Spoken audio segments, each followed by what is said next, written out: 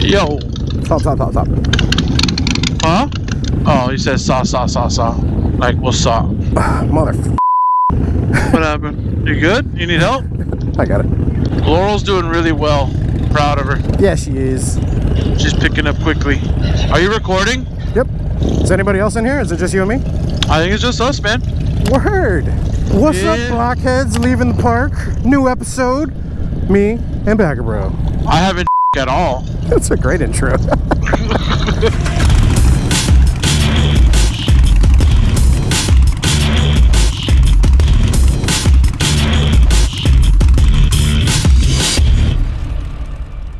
Hi, officer. Full stop. It's cool, we're good. Pedal. Oh. See you. Picked up that one from you. Oh, man. Shenanigans. What's up, bud? I love this, man. Motorcycles is like, moving here from California, I didn't know anybody, dude. Yeah. And now you know all these people. Man, this is great. Oh yeah. I really feel bad for all the northerners that, you know, have seasonal riding. Dude, for sure, that would drive me crazy. Alan, you're in our thoughts and prayers. Right. Alan and Jessica. They'll be down here though, right? Yeah, in like 2 months or so, if hopefully everything blows over. True, yeah. Day like this, it makes me like feel like everything's gonna be all right. Yeah, man. You know? It reinstills hope. Yeah, dude, for real. Yeah, it makes you realize like shit isn't actually as bad as it seems. Right? I mean, I'm not gonna go to any concerts or anything for a while. But I mean, you can still enjoy yourself like with people. You just gotta ride motorcycles. Maybe motorcycle sales will go up. Shit. Right? I don't know. Great way to be outside and still be with people. All right. That's why we gotta keep doing this. Yeah, for sure. You know, keep riding, and people like they're outside, like, oh look, they're having a good old time. Oh, they're kind of keeping their distance, and you know. So, recording a new episode, right? You saw the Anna and Aaron one. People got to know Anna and Aaron. The happily married couple? The happily married couple, Anna and Aaron, yeah. Nice. Yeah, they're good people. So I had a lot of requests for Erick, BaggerBro. Who's that? That's you. Really? Yeah, man. I mean, you're a staple of the channel. Shit. We go to places and people recognize you, and then they recognize me. Because you're always in the videos. What's up, BaggerBro? Or, I mean, what's up, Blockheads?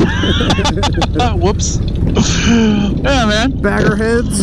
Baggerheads. So, what's up? Yeah, I figured in attempt to let people get to know you a little better, to kind of tell the story of how you got into motorcycles, where you're from, how we met, all that. Oh, all right.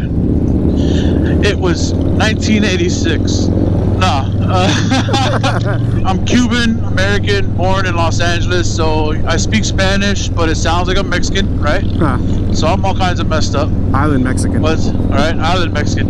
And I guess so. I was told by my father that my grandfather was a highway patrolman in Cuba back in the day. So it's kind of like in my blood to ride. Oh, he was a highway patrolman on a bike? On a Harley back in Cuba, back in like the 40s. Oh, nice. That ended quickly when he went over a crest and hit a horse. Oh shit. Yeah, he didn't die, but like he stopped riding after that. And he was in the Cuban military, blah, blah, blah. Anyway, fast forward, my old man used to ride a dual sport back in the 70s, and he busted his ass a few times, so he quit riding. And then here I am, you know, I started riding back in 2008. My first bike, I had a GSXR 1000, a 2001. Bought on Craigslist for like $3,000. Didn't have any insurance, you know, squidding it out. Didn't really, at the time, Orlando Forums was real hot. Didn't have Instagram or anything like that, or Facebook. Did they have Facebook? I guess, but no one really cared about that. Anyway. And like now, still nobody really cares about it. Still. True that. So I rode. I had a pretty bad accident on it. It was actually going to Leesburg Bike Fest. We were taking some back roads, and a bike in front of me actually, like in a turn, slowed down. I was still a new rider, and so I freaked out, and instead of like just going next to him, I panic stopped and I went off the road in the turn and like wrecked. I broke 3 ribs, and I almost broke my neck.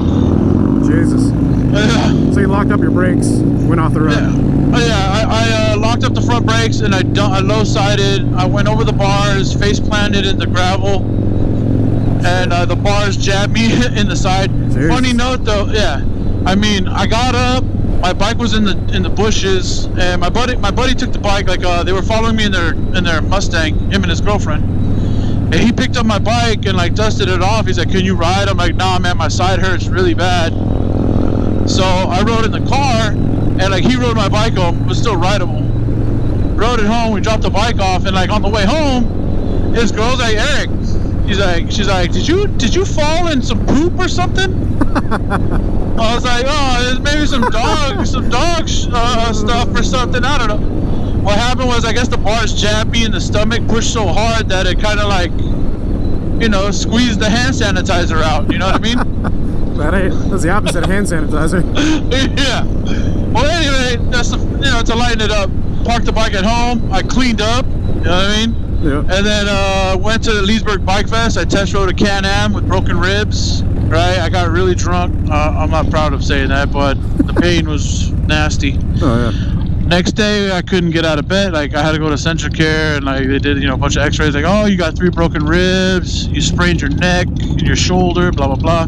And I don't know. It took 3 months of little sleep and a little bit of crying and lots of painkillers to heal, because you can't cast your ribs. You just have to let it heal. Yeah. So you have to be careful with that. Anyway, I stopped riding for a few years after that. I sold the bike, and then once you got the bug, it's never going away. Yeah. So like, there's so many people that post up and they say, I just got into a wreck, blah blah blah. I'm looking forward to starting to ride again whenever I heal up. Right. No, I kind of just like, at that time I was like, it's not worth me losing my job, if I get hurt, lose too much time, they let you go. Yeah. I was like, it wasn't worth it, but, a couple years went by and it just hit me. I was like, you know what, screw that. I was like, I miss riding, but let me do something a little more chill than a sport bike. Yeah. Something a little more comfortable. And that's when I bought the Dyna Fat Bob. At the time, it was what I could afford. I mean, it was a used 2014 Dyna Fat Bob with 120 miles on it. What? Like, it was a brand new bike, but it was used. Barely used. Yeah. The person bought it and did nothing to it. Yeah. Right, pretty much. So I rode that, and then I met you. I was at work on YouTube, messing around a little bit on a weekend, and came across your channel. And I hit you up. I'm like, I just got back into biking. We should link up and go for like a group ride or something. So sure enough, we linked up at Orlando Harley. Yep. And like, we walked up to each other. I'm like, bro, I know you. Yeah. I know you. And sure enough, you used to work at a shooting range that I would go to. You and Anthony. Yeah, me and Anthony. Yep. So I was like, oh, well, this makes it easy. Right? It's like, well, I know you like guns. I like guns. I know you like bikes. I like bikes. Did we just become best friends? I think we just became best friends, for sure. One thing led to another. We went on a Key West trip, and I had my Dyna. I'm a big boy. It came down to it. I was like, after that trip, I was like, I need a better bike. Yeah. Or not a better bike, bigger bike. And financially, I was in a better place. So I traded in my Dyna, and I got Amy right here, my Road King Special. Silverback, Amy, good gorilla. And then, and the rest is history. The rest is history. I bought this bike in 2018. So over 2 years now, I got 27,000 miles on it. I bought it brand new. Got to go on ride. Very therapeutic. So tell us about your bike. Alright, I got the 2018 Road King Special, 107 cubic inch. I wish I waited one more year and got the 114, but it's alright. 124 kid will fix that later. Lucky Dave's 15-inch T-bars, Memphis Shades Road Warrior with a 15-inch screen. I got my Plex Audio, Joker Machine floorboards, Rigid Industries like fog lights. I got those, came off my truck. A little switch right there on just off the neck. No, right here. Yeah. Little eBay switch, nothing special. I forgot what these guards are called, to be honest. Power mat or something? Yeah, yeah, power mat or mad power brush guards. They help a little bit in the cold weather. You said the quick shifter, right? The quick shifter. the quick, I think it's called Heel Quick or Quick Shift. Some dude in Australia put me on it. Nice. And it works great. And the stage, or I got the fueling. It'd be considered a stage 2 or stage 3. What? I don't know. The cam with the the oil pump and. I guess it's like a stage 2, right? Yeah, stage 2. Okay, it's a fueling race kit. It's got I got the fueling 465 cam. I got the race oil pump cam plate.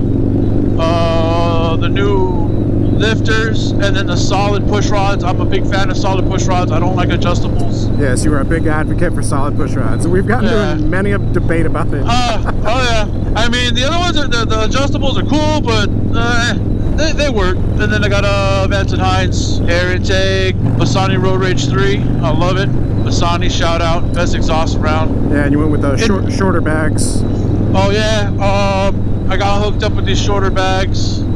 I'm not a fan of like the cuts extended and longer stuff. Ones, yeah, nah, that's not for me. Yeah. I guess that's it. And I got these awesome these grips that you recommend. That you can get them from your Amazon. What are they again? Harlan Ness. The Harlan Ness grips. Yeah. Oh, and shout out to Flow Motorsports. I love their levers. I'm sorry, big dog. You can't have these. Yeah, they got some. Yeah, like they don't make them for the Softails or the Dynas or anything. It's weird, man. It's like Sportsters or touring. Yeah, that's kind of weird. They should totally jump on that. Right? I mean, they're missing out on a huge market. Because I was looking at them, I'm like, what the hell? Why don't they make them for my bike? Right. Oh, well, I got those Lucky Speed Shop. Those are sweet. I mean, if trigger levers. I was gonna get those until I came across these guys, and like I like the thinness of these. Yeah, they're nice, man. I like them. They feel really good too. The finish on them is really great. Especially like having the hydraulic clutch. Yep. It's a stiffer clutch. Something about this being thinner makes it easier for me to grab and like pull in. The leverage. Yeah, I get more physics. Yeah. Little science. Math and science. Science good. Math and science levers. Yeah. So what's up? Yeah, going back to like whenever like you reached out to me talking about wanting to do like a ride, and like I think I've ridden with like one other person one time before because I was just new into riding too. Right.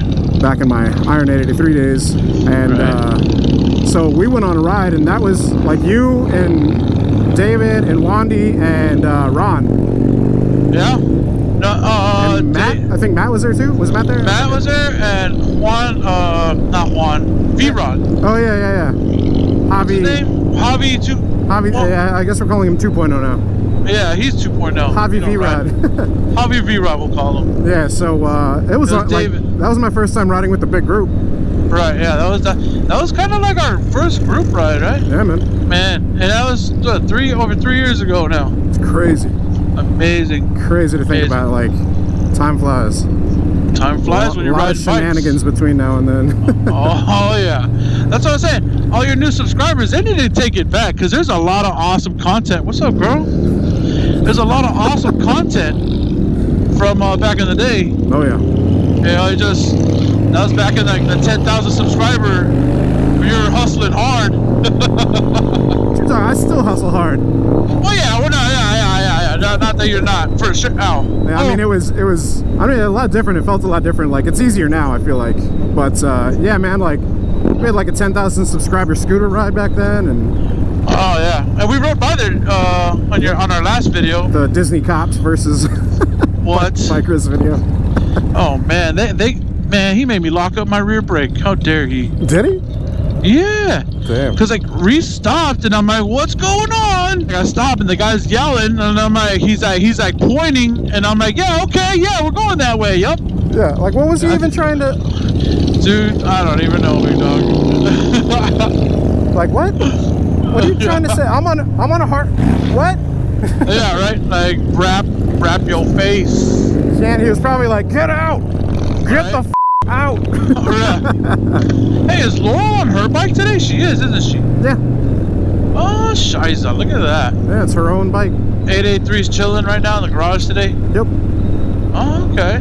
I just realized that. Yeah, dude. Yeah, you're talking about, like, what are you going to do for content over the next however long? Dude, I got parts in for the 883 that have been setting in the cabinet for so long. I got to put forward controls on them. Got to do a video on that. People want, like, a big bore kit on that thing, so I can do that. So much shit to do, dude. Oh, yeah, so if you guys obviously want to go, like, follow Eric, he does have Instagram, YouTube, at BaggerBro, so link down in the description below. Check him out. As people on my channel say, he's very knowledgeable, very helpful, but on his channel, he's a drunk idiot. So, was that one comment that guy said? yeah, pretty much. Man, it's just I do that to make people laugh, man. A lot of the times I'm not even that drunk. Or as long as you're being safe. Yeah, dude. I'll Uber. I'm not scared a little bit of Uber or Lyft. Any closing words? We're all gonna get through this coronavirus, everybody. Keep on riding. We gotta keep our, our cycle gears and our Revzillas and our get lowers and, everybody who sells us our parts, all our dealerships, we gotta keep them moving. We can't have them shutting down. It's getting harder and harder for everybody to, there's less and less riders these days with the new Gen Xers and the millennials. So we got to keep all these boys open for business. Yep. Ride your bike, but also mod your bike, because that's part of the fun. Make it your own, yeah. Yep. And for all those people that are scared of manual transmission, go check out the How to Ride videos. It explains it very thoroughly. Exactly. Shows you from the very beginning all the way to like shifting, downshifting, a little bit of rev matching.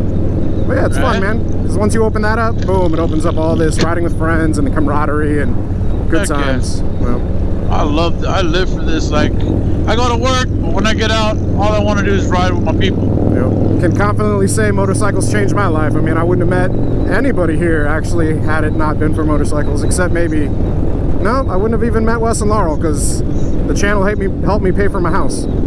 Hey. Yep. Yeah, I want to sound like a little punk bitch, but I got a couple tears in my eyes right now. Oh. A little bit. I'm a Pisces, okay? Leave me alone, bro. Overall message, you guys get out there and ride, man. Woo. It's a great way to social distance, yet still have some camaraderie. All right, well, hope you guys have enjoyed this episode. If you did, hit the like button. If you're not subscribed, hit subscribe. Oh, green light.